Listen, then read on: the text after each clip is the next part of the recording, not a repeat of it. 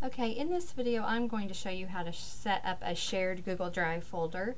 And for those of you who have been in my class before, we're going to do it the same way that we've done in semesters in the past.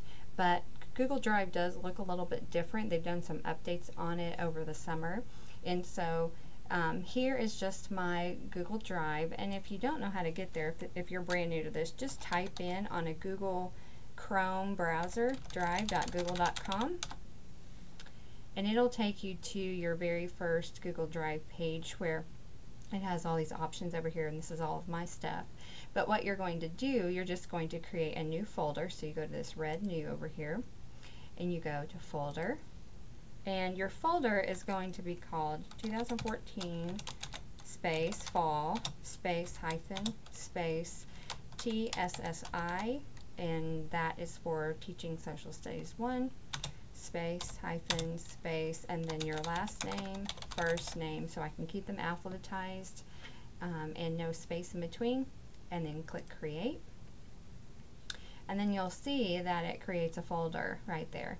Now what you need to do is share this folder with me so it will show up in my information so I can grade all the things you're going to put in there.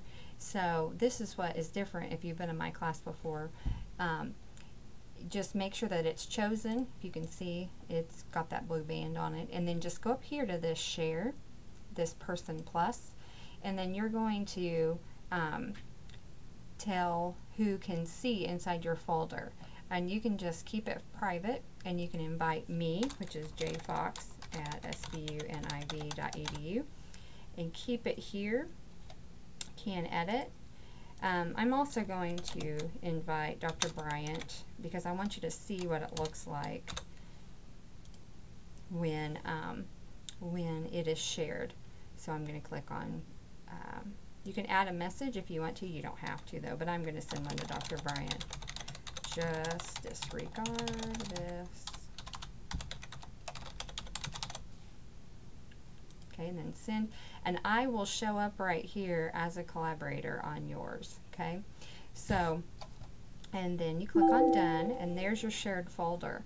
What is good about it is that now this one will show up. Do you see that little person inside your folder? It means it is shared.